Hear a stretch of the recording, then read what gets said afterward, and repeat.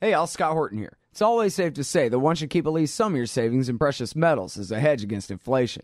And if this economy ever does heat back up and the banks start expanding credit, rising prices could make metals a very profitable bet. Since 1977, Robertson Roberts Brokerage Inc. has been helping people buy and sell gold, silver, platinum, and palladium, and they do it well. They're fast, reliable, and trusted for more than 35 years. And they take Bitcoin. Call Robertson Roberts at 1-800-874-9760 or stop by rrbi.co.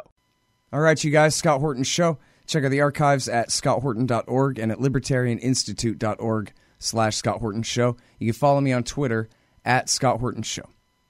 All right, introducing Ted Postol. He is a professor emeritus of science, technology, and national security policy at MIT. His main expertise is in ballistic missiles, but he also has substantial background in air dispersal. And he has taught courses on weapons of mass destruction, including chemical and biological threats at MIT. Formerly worked as an analyst at the Office of Technology Assessment, as a science and policy advisor to the Chief of Naval Operations, and as a researcher at Argonne National Laboratory. And you're probably familiar that with the fact, listeners of this show anyway, regular listeners, that he was involved in the debate over the sarin attack in Ghouta in eastern Damascus in 2013. And now there's another alleged sarin attack in Syria, this one that took place on April the 4th. And Ted has again chimed in with his analysis of events. There are, I believe there's 3 parts now. I couldn't find the third, but I saw the headline somewhere before. But I know you can find at least the first 2 at uns.com and also at Zero Hedge. And am I right about that, Ted? Welcome to the show. Is there a third part of this report now?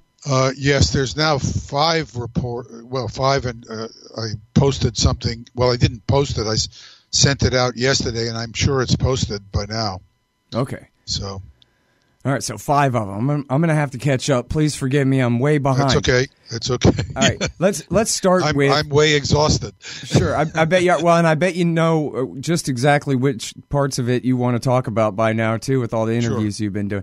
Let me ask you this. So, yeah, April 4th, there was an attack. Some other things happened, and then the White House put out a report saying, here's why we believe that the Syrian government dropped a bomb from the air that was full of, I don't want to paraphrase, they said, they made some claims about some chemical weapons. I don't know if they say exactly sarin or sarin-like, what have you, the exact quote. But they say there was a gas bomb dropped by the Syrian government. It was responsible for these scores of deaths here. And then that was when you started writing and said that this report is not credible, and they do not provide evidence to substantiate their claims in this report. That seems like probably the best place to start this debate. Is that right? Right. I would say. Well, I'm saying I don't believe that this report was done by any competent intelligence people. This report has the appearance of it being constructed by a group of amateurs, probably at the National Security Council, and it refers to evidence that can be looked at. So when you look at the evidence, which is an alleged crater where sarin was supposed to have been released from an airdrop munition, it is absolutely unambiguously clear that there was no airdrop munition that dispensed anything. All that is in the crater is a tube that's probably from that's usually used to manufacture 122 millimeter rockets. It's the tube is crushed from the outside, so if it was for sarin dispersal, it had to have been crushed from some kind of external force, not an internal force. Typically what you do when you're dispensing something like sarin is you would have the liquid. It's a liquid. It has the appearance of water. It's odorless and colorless. And you would have a very small explosive charge inside the container to just rupture the container and cause the sarin to disperse. And this pipe is crushed from the outside. So the only way it might have been used as a sarin dispersal device, which incidentally I don't believe it is, would be if you had placed an explosive outside, by it, next to the tube, and maybe put a big rock on top of the explosive to project the explosive pressure wave toward the tube, and crush the tube from the outside with the explosive. But that's not what the White House claimed. They claimed there was an airdrop munition, and there's no evidence for anything that looks like an airdrop munition at this site. Mm-hmm. Now, maybe I should add that my colleague Richard Lloyd and I in 2013 were the first to identify the munition that was used in the attacks in Damascus. And there was an article published about our finding in the New York Times. And 2 weeks later, the UN finally was able to get in, and they published their findings, which were exactly the same as ours, but 2 weeks later. So, so I have some experience identifying these, these munitions. And to clarify what you're saying about this, you're saying the pipe in the pictures, and I've seen the pipe that you're talking about here, and it does look, I understand what you're saying when you say it looks like there was an explosion took place outside of this tube that smashed it down and right. would have at least, ostensibly released whatever was in there, poison gas or otherwise, this kind of thing. But just if I can misparaphrase you and so you can straighten me out here. Are you saying that if this had been a bomb of any kind dropped from a fighter plane, that it wouldn't look anything like that? You wouldn't have a tube like this of any description. You would have something altogether different in terms of shrapnel, whatever bomb fragments left over. Exactly. And in fact, if you had a bomb that was designed to disperse sarin, you would have casing materials all over the place because the bomb would have some kind of small explosive in it, and the explosive would shatter the outer shell of the bomb and disperse the sarin. Right, that makes sense. So and I'm sorry because I know this is into the realm of speculation here, but it seems kind of strange too, though, that it would make sense for them. I mean, I agree with you that it doesn't really make sense that sarin or anything else was actually released from that tube, but it seems like a funny way to stage crime scene as well. That, see, it was a sarin attack. Look at this tube that then they smashed from the outside with an explosive of some kind when, as you're saying, that's not what an airdrop bomb would look like, but I guess close enough for a day's work on CNN, that kind of thing, or... Well, I think the fact that the White House report identified this crater as it did, and I was able to go and find the journalistic videos and photographs of the crater due to the White House pointing to it, indicates that there was absolutely no attempt to get a competent professional intelligence review of this White House report that alleges to be an intelligence report. Nobody competent, nobody at all, would certify that this intelligence report is competently done. And I think there are very serious questions about why this report was released, because it's obviously not an intelligence report. It's falsely represented as an intelligence report. So I think this is quite serious. Mm-hmm. Well, I actually talked with Phil Giraldi today, the former CIA officer, and he says that there are people inside the intelligence services who are really upset about this and the way that it's been misrepresented. So, well, we have these very hardworking, quite servants of the American people in the intelligence community. I've criticized the intelligence community myself from time to time, but these are big organizations. I know people who've been involved. These are very, many of these people are very good and very dedicated, and they're being used as as an instrument of what looks like political manipulation. So if I were in their position, I would be very upset myself. I am upset, and I'm not in their position. Yeah. Well, now, so is there? I mean, really, this picture itself could be staged. I mean, they could have got this pipe and hammered it out, a month ago and only just dropped it here.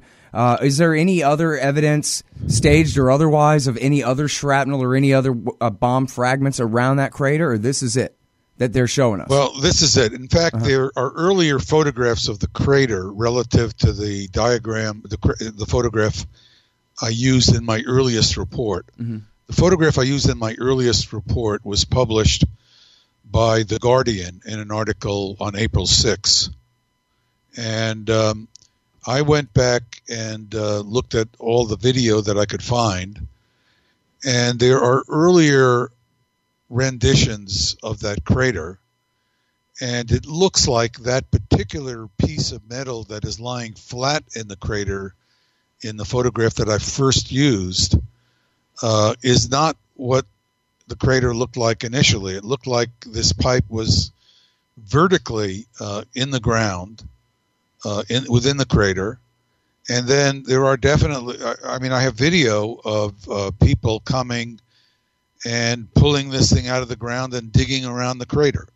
So the crater, the image of the crater that was shown in the Guardian article published on April 6 was in fact an image that was tampered. The crater had already been tampered with. Mm. And as I said in my first piece, that nobody who is competent would have assumed that the crater was not tampered with. And in fact, I was very careful to point that out, that right. I'm assuming the crater was not tampered with, which I think is not a good assumption. And under those conditions, this is what you would guess happened. Right. And now it turns out that the crater was tampered with beyond that. Well, all right. Now, I admit I have not gone and tried to give a fair hearing to the Bellingcat version of all of this, which I'm sure is that Assad did it. I don't even need to look at the site to know that, but I did see a couple of tweets where the Bellingcat people were saying, look, this pipe has a green stripe on it. And where do you see a pipe with a green stripe? Russian chemical weapons. Is that your only comment, laughter?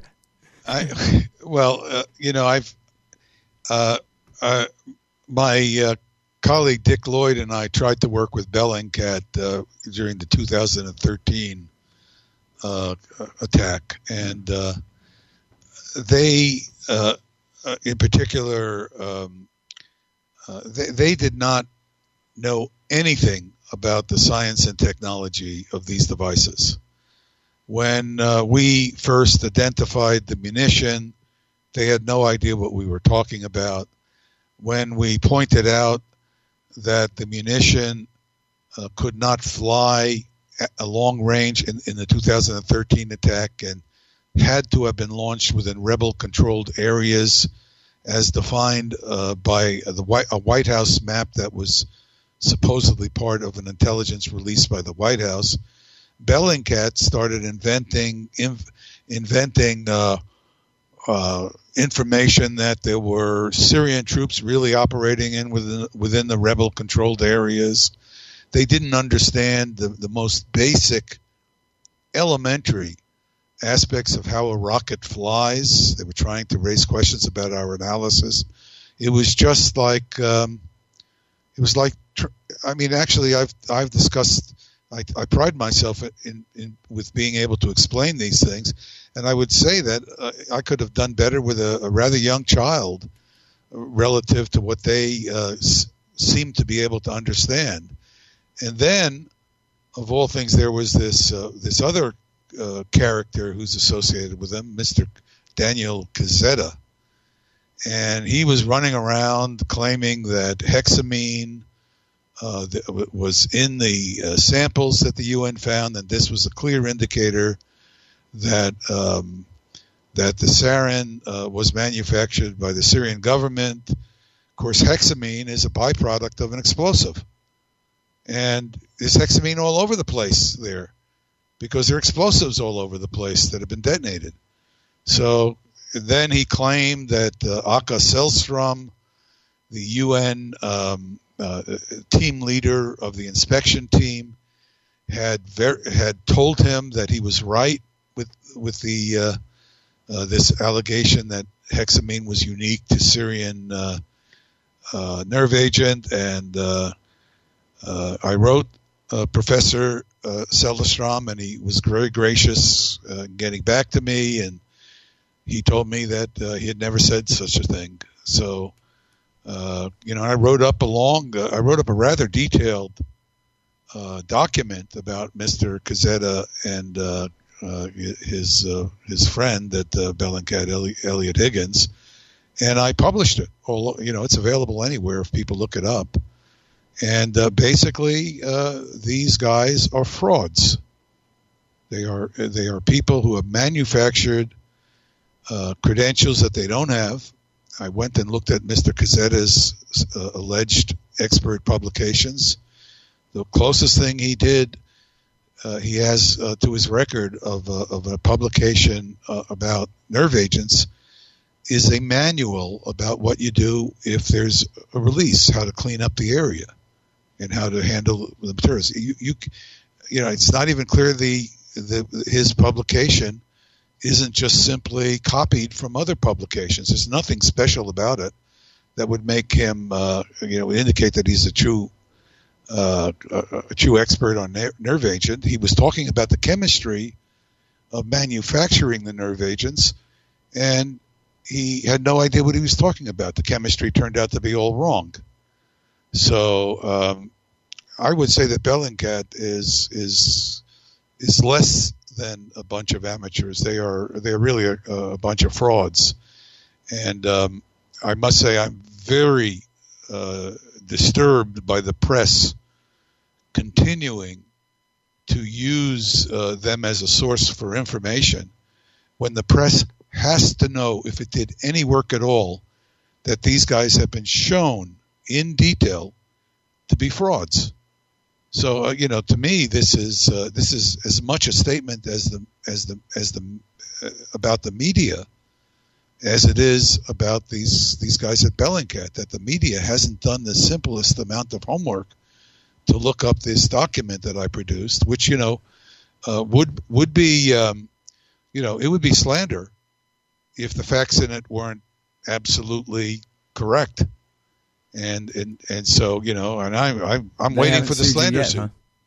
Yeah, I mean this guy Kazetta was threatening me with slander. I said, please do, because if you try anything, I'll make sure that you pay a high price for it, because that's a false allegation. All right, well, let me stop you there for a second and turn it around on you, because hey, MIT, that sounds pretty impressive. And I'm reading your bio here at Zero Hedge. It says that you have a substantial background in air dispersal, including how toxic plumes move in the air. So that sure sounds like an impressive credential beyond Bellingcat level. But can you elaborate, please, and tell us what exactly that means? I don't know what it means, quite frankly. I'm a scientist by training.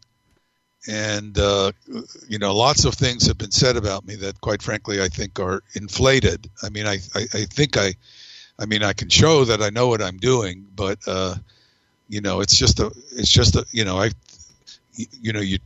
was teaching a course where I needed to discuss chemicals and biological agents. So I sat down and learned about air dispersal. This is what a good scientist should be able to do. So my expertise comes from, reviewing published documents and learning about the ins and outs of how to make an estimate. And, I wouldn't say, I haven't gone to school over it, but I'm pretty sure that I know as much as anybody who did go to school over it.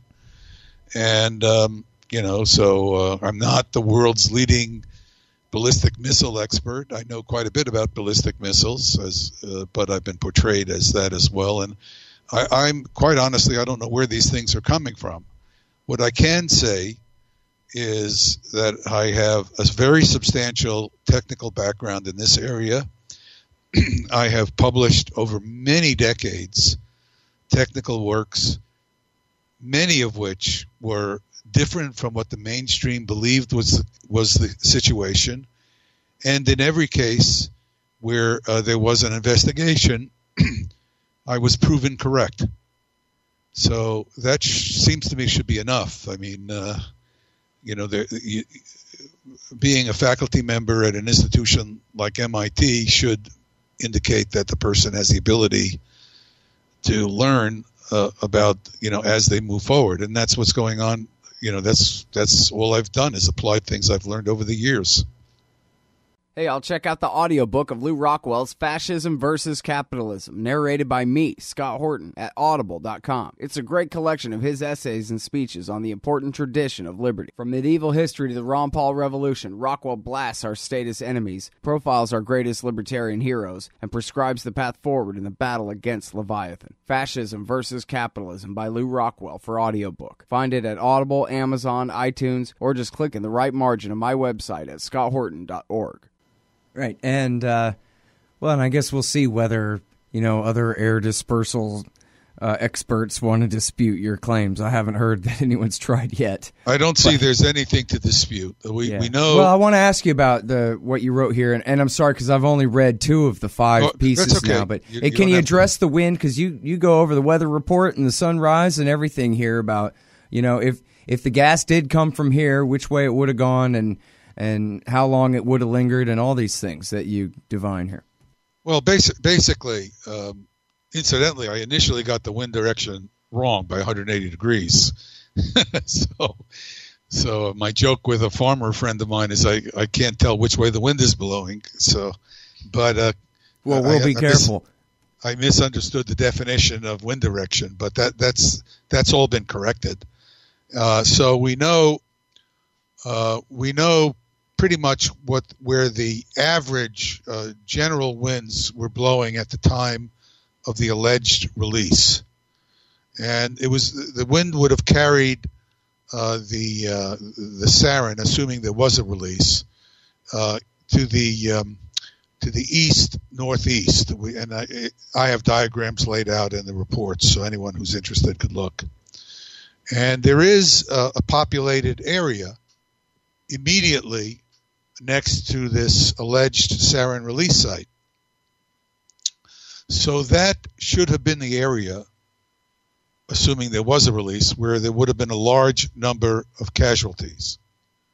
Those casualties would have been generated sometime perhaps between 7:20 and 7:30 in the morning. The attack was supposed to have begun. The munition was dropped supposedly, according to the White House, at 6:55 a.m. They have 3 decimal places precision, but let's say 7 a.m. The sarin dispersal cloud, which incidentally I do not believe existed, but let's just take the White House report literally. The sarin release cloud would have drifted into a heavily populated area within a few minutes of the dispersal. It would have taken a few more minutes to disperse. It's a very low wind that would maybe 1 or 2 meters per second, so a slow walk. It would be drifting at that rate. It would have to, it would drift up against houses, so some of it would drift downward, perhaps into a basement, an open basement window where people could be poisoned. Some of it would drift into the windows of houses that are facing in the direction of the wind. Some of it would have gone up or down alleys and over roofs. It would have been a very gentle process because the wind would be gently pushing it. So within, let's say 5 or 10 minutes, people would start feeling the consequences of sarin poisoning. Some people who are in intense regions would have pretty much died within a couple of minutes. Other people might have gotten very low doses of sarin, but they would have had symptoms. So they would have been nauseated, vomiting, dizzy, disoriented. These are symptoms of low levels of sarin poisoning, and you would expect that there would probably have been a general panic because people would have been aware, people who were not killed would have been aware that other people were showing similar symptoms. Some people would be dead, and all of this would play out, let's say, by 7:30. So by 7:30, there should be people dead within this area. There's no evidence of any kind of photography of dead people in this area. None at all. The only thing you have from journalists, multiple journalists, who were at this crater, are the journalists showing you the crater, which is not where an airdrop munition released sarin, that we know from the debris. And then in one case, the journalist actually turns around and walks 20 meters in the opposite direction to the sarin dispersal, and walks into a yard and shows the audience a dead goat. Now, I don't understand why this journalist wouldn't walk in the direction of the sarin dispersal and shown dead bodies all over the place. I mean, it's kind of crazy if that's what supposedly happened. Or walked into the area and walked into this other area and said, this is where all these people died. Instead, there's no indication at all that this adjacent area is an area of mass death.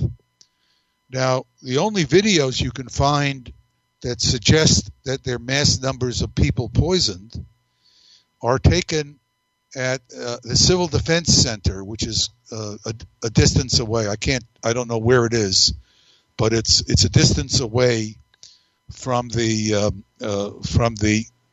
site where people would have been poisoned. Now, here's the problem you have there. I can place the time at which this video was taken. The video was taken at 8 o'clock a.m. I can do this from the sun shadows. So this means within a half hour, a very large number of dead and dying were transported to this civil defense shelter.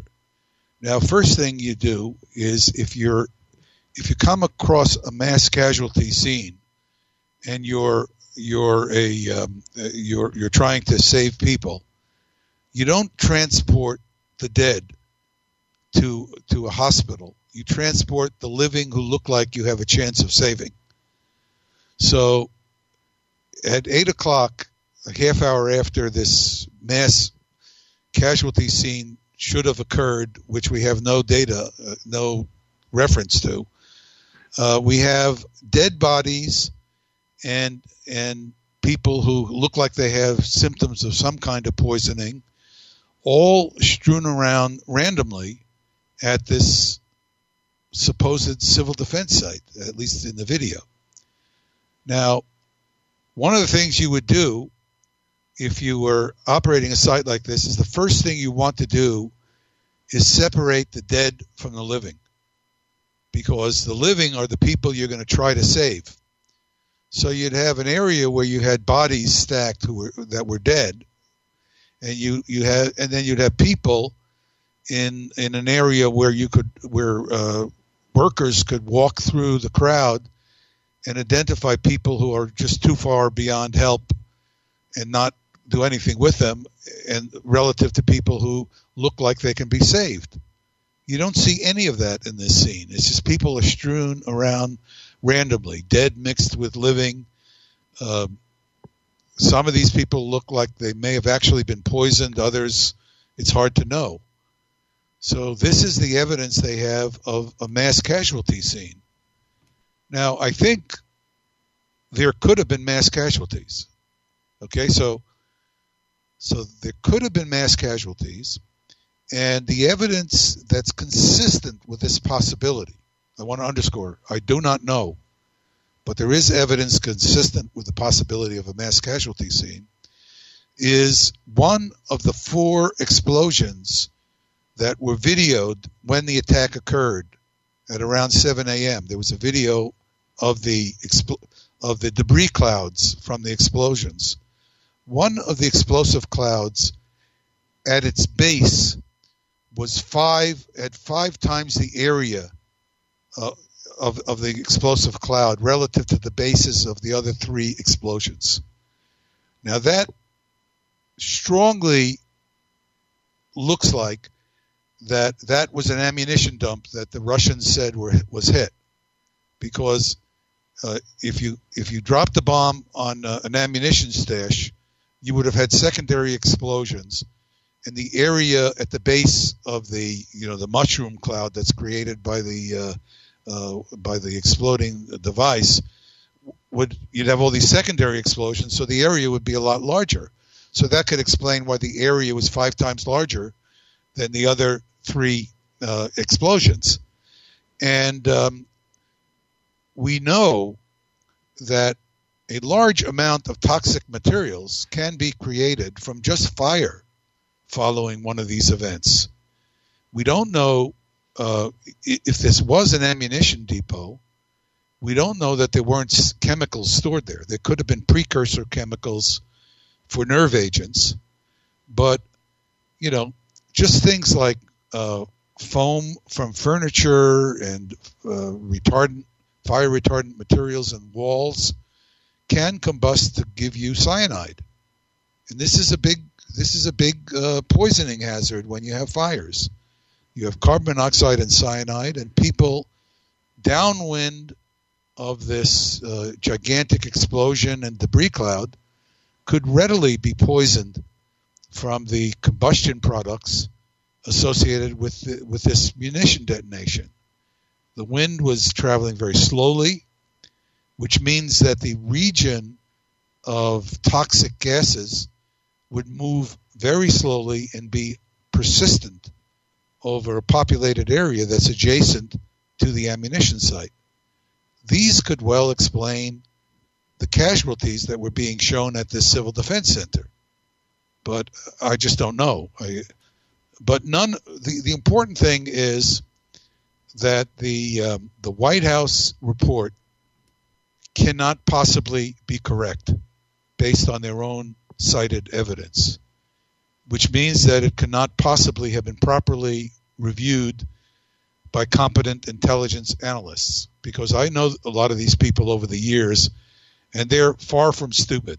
They're quite capable, and nobody competent would have allowed this report to go out if they had any authorization over it. Yeah. So we know that one story is false. The other story is possibly true.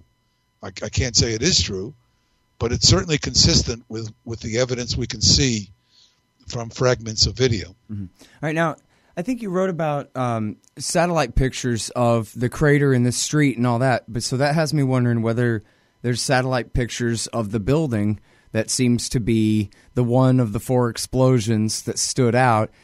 Does that correlate with the Russian claims? I mean, I know, for example, the Guardian reporter had said, well, here's the building, and obviously there were no munitions stored in here, but who said that was the building? It sounds like it was a different building altogether that was bombed, the one that the 14-year-old girl mentioned to the New York Times.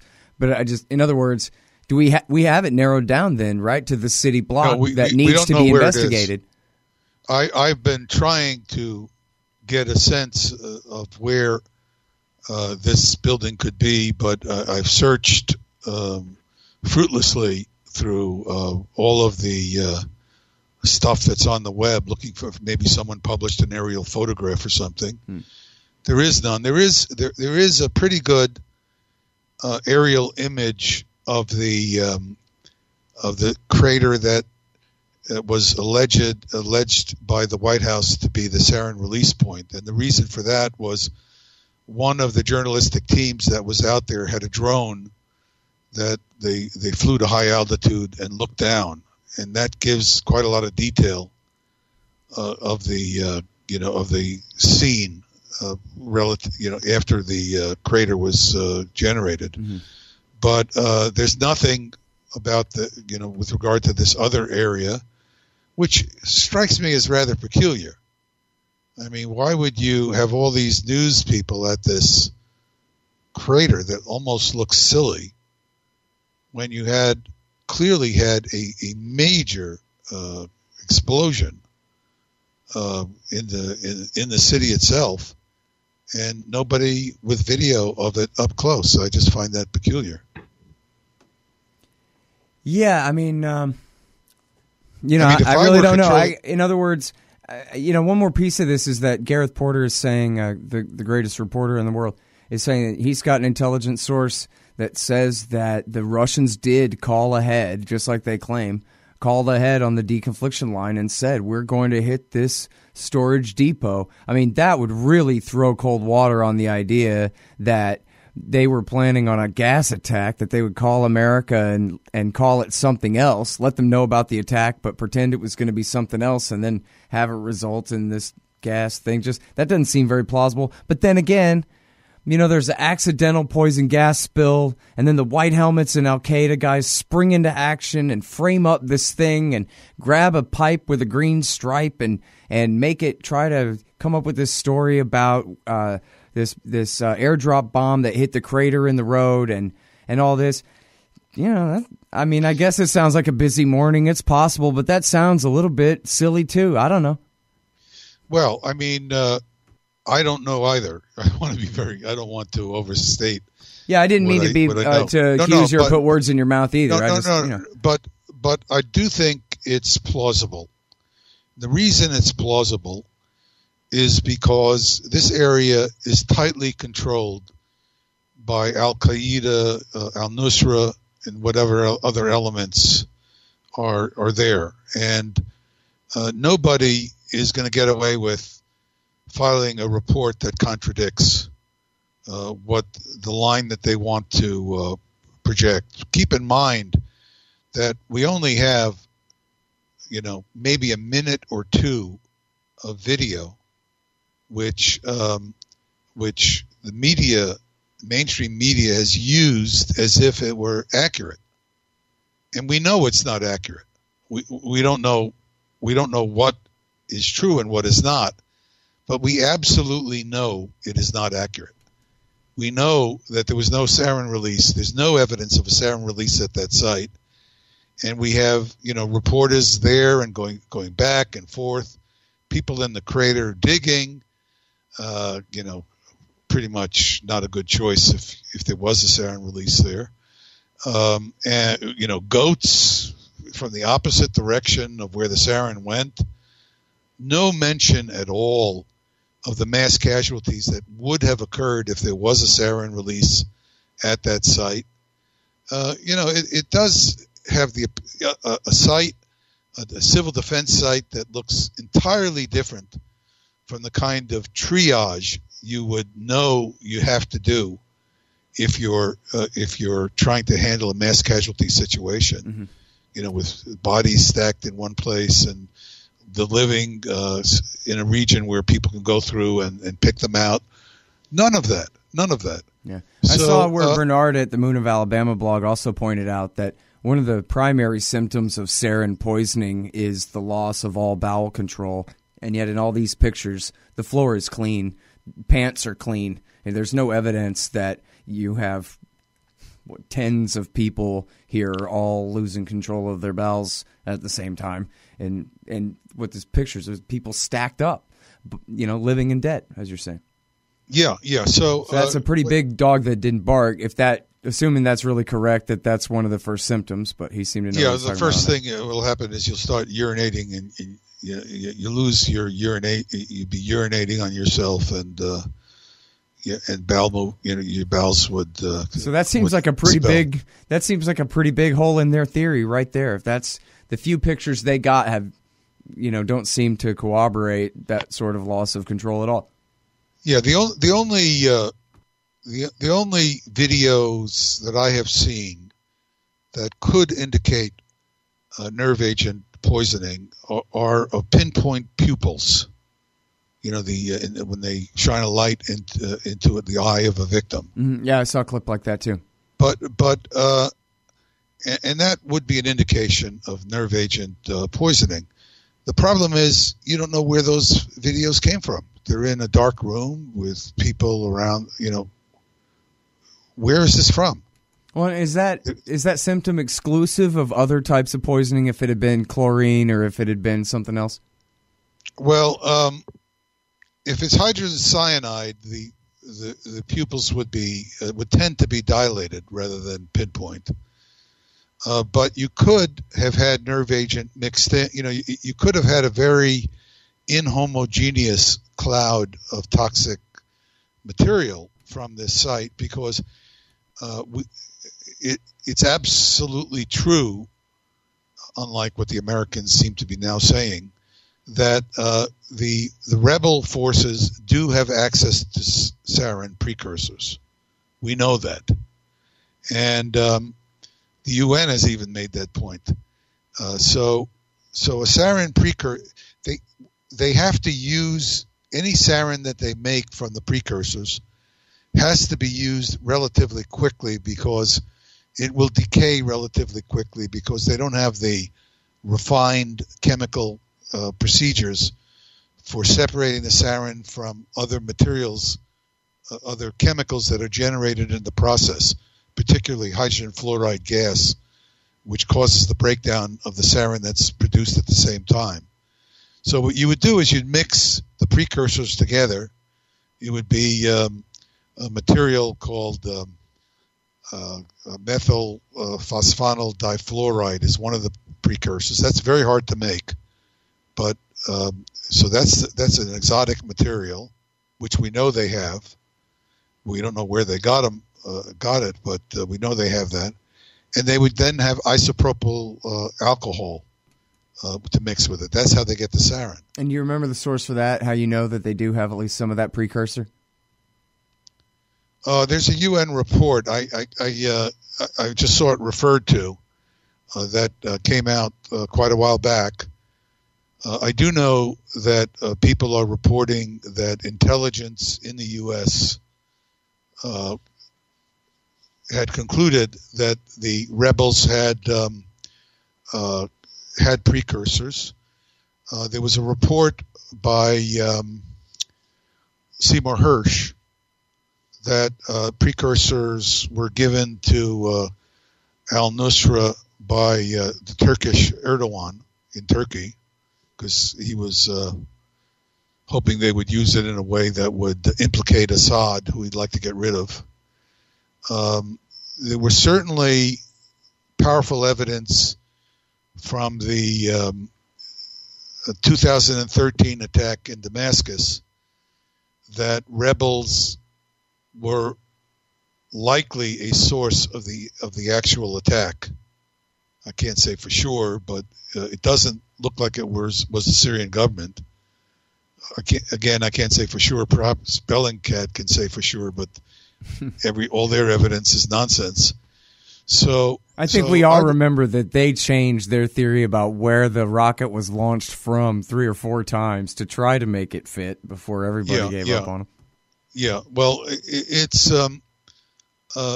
there's very little doubt that there are amounts of sarin held by rebel elements, and what I guess, but I don't know again, is you could, if you had sarin, if you wanted to have the ability to use sarin, you would store it as the 2 precursor materials. So, for example, this ammunition dump could have had drums of precursor materials. The explosions would shatter the drums. They wouldn't necessarily burn the drums up because the explosions are very hot where the explosion actually occurs, but most of the damage is done by flying fragments and the pressure wave from the detonation point. So you'd have these drums that are shattered or burst open, and all this stuff would be on the floor reacting. And so you could imagine that there would be traces of sarin in this debris cloud. And if you were unlucky enough to be in the wrong location as this element of debris cloud came over you, you could suffer sarin poisoning. So it's not proof by any means. You know what, though? It sounds like all of these different theories are all very provable if there was ever any kind of investigation, but I guess there just won't be. Well, I think there should be. And I think all you need to do, all that needs to be done is to get the addresses of the people who were injured and killed. And that will tell you which story is right. If you'll either find this area adjacent to the dispersal crater, the alleged dispersal crater, which I think will be pristine. You won't find any problems there. Or an area next to this alleged ammunition dump, and it won't be far away. It'll be right downwind. We know where to look. And if people were living in that area who are dead and injured, you know that it was the ammunition dump. You don't even need to do all this forensic analysis of exactly what was in the debris cloud, because you know the debris cloud is certainly toxic. It's certainly toxic. Whether there's sarin in it or not, that's a different, that's to be determined. Mm-hmm. But it would certainly be a toxic cloud. We have industrial accidents from the past. We know the wind was moving slowly, which means the cloud moved over an area and stayed there. It took a long time to pass over the area, which means that people in that area were exposed for a significant period of time as the cloud moved over them. So all we need is the address schedule. Well, that's a very good point. That's a very good point. Not rocket science. Mm-hmm. Yeah, good. And we'll just call the Census Bureau and have them take care of it then. Right. All right. All right. Any other major points that I should have thought of to ask you before I let you go here, sir? No, I think we've pretty much covered most of what. All right. Well, let me say here, I think we have the full collection of your series here appear to all be at Washington's blog, at washingtonsblog.com. Is there another place where these are all going up first? I've been so busy, I haven't had a chance. I'm just trying to look at things and try to... I see. They just go out to your email list and whoever posts them kind of thing. Right, I got you. Exactly. Okay. Well, then, in that case, I'm going to go ahead and try to collect them all and post them up at the Libertarian Institute as well. So that would be fine. Very good. Okay, thank you very much for your time, sir. I really appreciate it. Happy to have done it. All right, y'all. That is Ted Postol, Theodore Postol. You can find him here at uns.com, at Washington's blog, and I'm going to track down all these. I think Washington's blog has them all. I'm going to steal them from there and post them all up at the Institute for you guys to read. The nerve agent attack that did not occur, that's one of them, and the first is the nerve agent attack in Khan Shaykhun, Syria. I'm Scott Horton. Check out scotthorton.org, libertarianinstitute.org, and twitter.com/Scott Horton Show. Thanks, you guys. Hey, y'all, Scott Horton here for WallStreetWindow.com. Mike Swanson knows his stuff. He made a killing running his own hedge fund and always gets out of the stock market before the government-generated bubbles pop, which is, by the way, what he's doing right now, selling all his stocks and betting on gold and commodities. Sign up at WallStreetWindow.com and get real-time updates from Mike on all his market moves. It's hard to know how to protect your savings and earn a good return in an economy like this. Mike Swanson can help. Follow along on paper and see for yourself. WallStreetWindow.com. I love Bitcoin, but there's just something incredibly satisfying about having real, fine silver in your pocket. That's why commodity discs are so neat. They're 1-ounce rounds of fine silver with a QR code on the back. Just grab your smartphone's QR reader, scan the coin, and you'll instantly get the silver spot price in Federal Reserve notes and Bitcoin. And if you donate $100 to the Scott Horton Show, he'll send you one. Learn more at facebook.com/commoditydiscs. commoditydiscs.com.